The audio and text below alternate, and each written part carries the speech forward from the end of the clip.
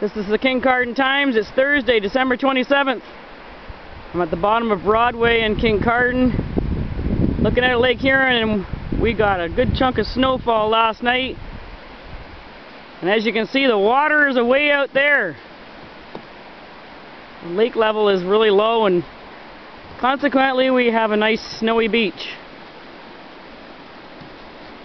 It's not that windy, but it's really snowy and cold. Got about 2 inches of snow last night. And everybody was busy digging out this morning. Enjoying the very first major snowfall in the Kincardine area. We had a little bit before Christmas. It was windy and cold for a while. And we're supposed to get hit one more time tonight with lots of wind and snow, but not as cold as you'd think.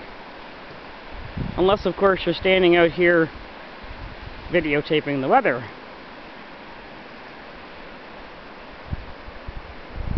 This is the Kincardine Times, capturing the weather.